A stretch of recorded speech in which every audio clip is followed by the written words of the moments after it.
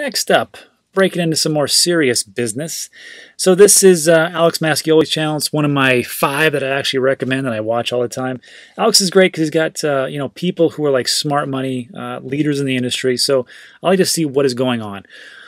Surprisingly, he has such low subscribers. I don't understand it. It's the same thing with like Unchained with Laura. She's got very few subscribers. I mean, but she has a podcast and it's awesome. But on YouTube, not that many. But she has like the best guest of all time. So if you want to check this out, I highly recommend him. And you can find all my recommendations in the description. I'm not one of those people that just tries to like hoard all the views and all the subscribers. There's way too much information out there. So don't just take my word for it. There's a lot of different opinions, and you shouldn't be in an echo chamber. So get out there and find a bunch of people. So he's just one of the guys that I listen to. So this is Alex. Then he's got his co-host Ryan, the much smarter and probably the best haircut in cryptocurrency, I must admit. And then on this one, he's got Liz Kuka.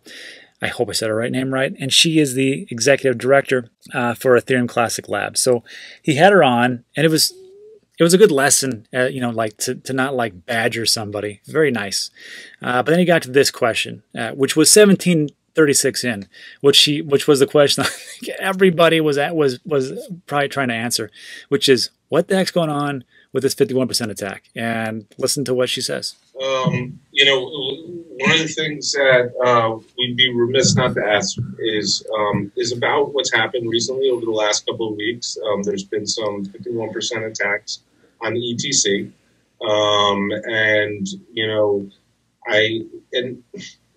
you look at it and you see there might be different motivations for it. There hasn't been any instance. I think 5 million was nothing that's super out of the ordinary. Like no one walked away with $300 million.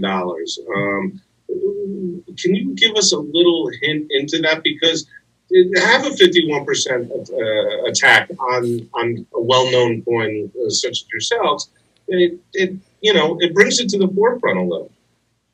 It does. And in order to do that 51% attack from earlier in the month, the one that kind of netted out 5 million or so, the attacker, so they had to purchase some hash power, right? They spent a couple $100,000 on that, but they did a double spend. So they also put up $5 million of their own money onto the exchanges where they did the double spend.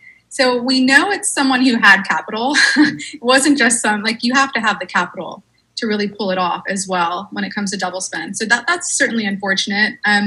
One other challenge that happens when you have attacks like this is you can't control an exchange. Like I can't tell any of the great exchanges that we work with like what to do or what their policies should look like. And so these attacks always happen to hot wallets instead of the cold wallet. So the cold wallet's safe and secure. It's the custody solution.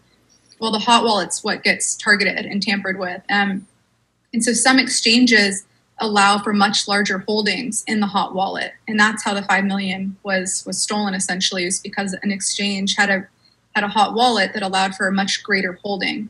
Secondly, most exchanges or most kind of premier well-known exchanges, when you do a large transaction, say like 100 Bitcoin, you're going to have to do a video call to prove you are whom you say you are, have it on record, so on and so forth. And that's also something that we've seen some exchanges that get hacked or get attacked don't have in place.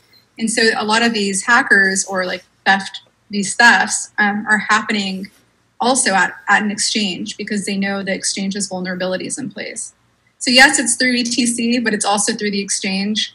Thankfully, no consumers or retail investors were impacted. It's just the exchanges who had a loss and had to utilize their insurance, unfortunately, to deal with it. And if you take a look at Ryan's face right now, he is blown away by that explanation. So I'm not going to say much about this. I'm just going to put it all out there and see what you think. Now, I'm going to link this video in the description, and I highly encourage you to watch the whole thing. It's pretty interesting about what goes on in the background and the stories that are told. However, I will just say this. For anybody who is taking a look from the outside in, when I look at people who were involved in very high-level positions for a business, there are 2 types that I've seen, and Liz kind of does this here. She kind of takes ownership of it, but then she kind of slides off and said, well, this, also the exchanges. Great. I'll always remember Elon Musk during one of his launches for SpaceX, and he came out and the reporters, it actually was just about to go off, and they asked him, they said, Elon, what do you think about what's going to happen here? He said, well, there's two things. He goes, if this is successful today, which he goes, I think it is, he goes, I have nothing but praise and high regard to my team around me because they are responsible for this. They did a great job. However, he says, the second thing is if it doesn't work and there's a collapse and there's something wrong with the launch, then it's all on me, because it is eventually all comes down to the one person in charge, and that is me, and I will go back to the drawing board and fix it. So it's always an example, and it's the same thing like as far as business, as far as life. Even when I was in the military, it's the same type of thing. Take ownership of it, say what it is, say how you're going to fix it, and off you go. So again, Liz kind of did it there a little bit, but a little bit of a shirking of responsibility, in my opinion, and that's just my opinion. So let me know what you think in the comments section. I did ask that question in a poll, and here's what we got. I said, this is just 3 hours ago, I said, after watching the video with Classic Labs director Liz Kuka and her explanation, would you invest in Ethereum Classic? And I gave the actual time stamp at 1740. And out of the almost 500 votes, the vast majority is nope, I would not invest into it. And I got to tell you right now, I'm the same way. And I understand the explanation that was given, but it's all about confidence. It's all about trust. Trust is a currency that you cannot buy. So when you have these types of issues, you got to come out strong. You got to come out and be like, you know what?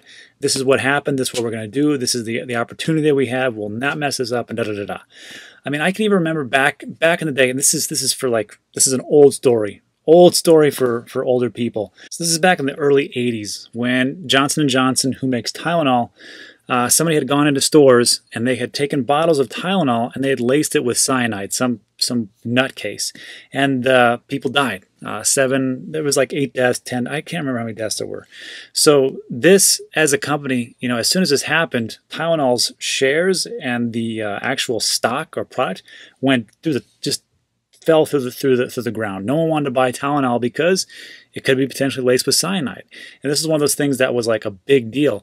So what did they do? So the CEO of Tylenol came out and he said, look, this is an issue and this is a huge problem. We understand it's all about trust. And here's exactly what we're going to do. We are going to make tamper-proof resistant bottles.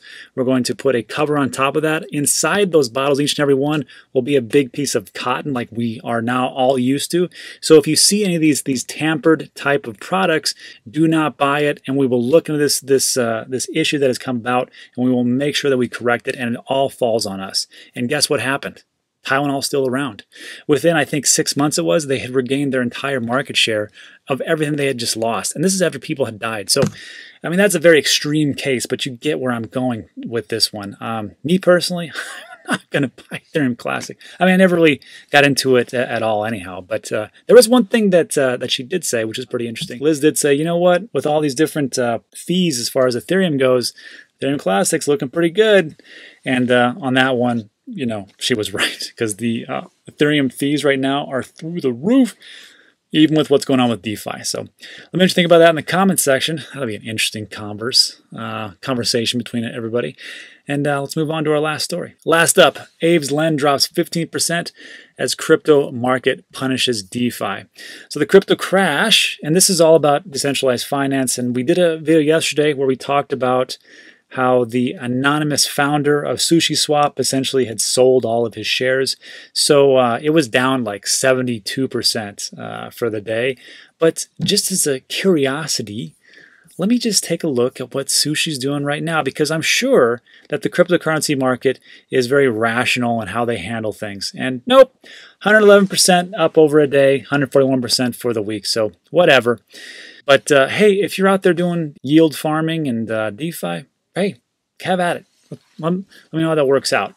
Anyhow, so on top of that, AAVE is down. I think it was down, like we just had to take a look about, like 30% for the week. So we'll just say this, Lend is down. So the crypto crash has affected some coins worse than others. Lend, AAVE's governance token, has shed 25% in the past 24 hours. Lend collapses 15% amid crypto crisis. You know what? This makes me, what was it? AAve, here we go. So, okay, so it's down 30% for the week, but it's up 13% for the day. So yeah, still around 15%, which is quite a bit, I'll be honest with you. All right, so this strong correction takes the coin's market cap back under $1 billion after it became the first DeFi coin to achieve that milestone. So let's see, what is the market cap today? So market cap is, yeah, it's well below that, 687 million. 24-hour volume is 228 million. So yeah, it did take quite a beating. But it states here, Lend is poised to drop even further as it moves below crucial support lines. Although I don't think that's too true, because I mean, look at what happened to sushi there. So I mean, is any kind of like trend lines mean anything in DeFi? Nothing means anything in DeFi. Up is down and down is up. Who cares? Yeah, I got to tell you, DeFi is one of those mysteries. It's like an ICO back in 2017. You know it was a crap product, but you just couldn't help yourself because there's just too much FOMO. And I think that might be what's going on here. I don't know, but I'm not going to invest into it till I figure it all out. Anyhow, moving down. Lend may continue its descent in the short term as crypto investors rush for the exit and centralized capital in Bitcoin. Yet, many investors remain long on the DeFi coin from a fundamental standpoint, citing AAVE's strong product market fit. Before I go on, let me just say this. I'm not against DeFi. I think it has a fantastic place, especially for small business lending. But right now, I just think that they're going through a lot of growing pains. I don't think this is the right iteration of what to invest into for me. Maybe for you, that's fine. But I just don't see it for myself. And I think moving farther down the road, I think it'll be huge. I think it's a necessary thing, especially with what is going on with the banks and how they have screwed us over for so long, and the interest rates, which are just out of control, ridiculous. On top of the fact that the savings account, as far as like any kind of savings that you put into the bank itself, they pay you nothing to stick your money in there, and then they go ahead and lend all your money out, and then of course what happens in 2008? They crash. So I think the DeFi definitely has its place, and I'm a big supporter of it. Just some of these projects, I can't get behind them. I just can't.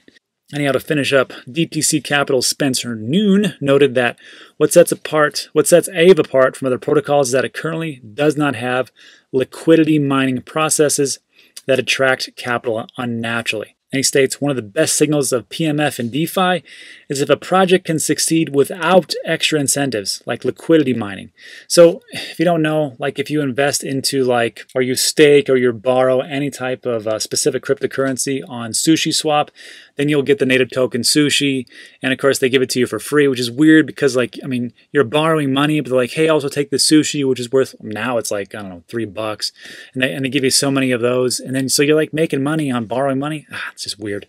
But in this case, what he's saying is that AAve doesn't do that. So AAve doesn't have liquidity mining yet. It's still one of the biggest beneficiaries of new yield farming activity at 1.26 total volume locked and only 759 million market cap. The fundamentals are strong. Could be. And lastly, multi-capital partner Kylie Samani made a very similar comment, knowing that Lend would be the only DeFi coin he would invest in for the next 2 years if it came to it. He said, if I had to hold a single Ethereum-based DeFi asset for 2 years, it would be AAve. By far the best combination of product and market fit, token distribution, community, pace of innovation, and reasonable valuation with upsides to go. Even Arthur Hayes, guy from BitMEX, said pretty much the same thing. So I'm not too well versed in AAve. I need to do my own research. I need to do my due diligence. I'm going to take a look at it just because of this article. It sounds interesting. Maybe down the road, this could be huge. But I will say this, because of the DeFi problems that are going on, I mean, you see like the Ethereum liquidations. This is from Alex Mashinsky. He's the CEO of Celsius. And he goes, and of course, they do interest rates, or, you can gain interest just by staking your cryptocurrency on their app. And they also do loans. And it's one of my 1-2 punches. And if you're looking for like an alternative to Coinbase or any type of exchange, take a look at my wallet exchanges information Google spreadsheet.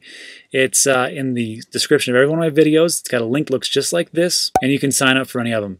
But what he's saying here is ETH is dropping fast, partially due to short sellers and DeFi liquidations, which it did drop way below 400. Now it's like 350. It's not bad. If this continues, he states, your ETH loans with Celsius Network can be affected.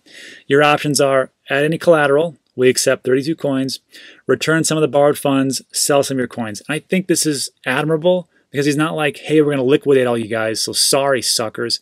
He's just saying, look, if it keeps dropping, which, you know, hopefully it goes up and everything's good, he goes, we need you to do these 3 things. They don't want to liquidate everybody. They want their consumers to have a good experience, and that's what all businesses should do. They shouldn't just liquidate you right off the bat and just like, well, sorry, next time, good luck, buddy.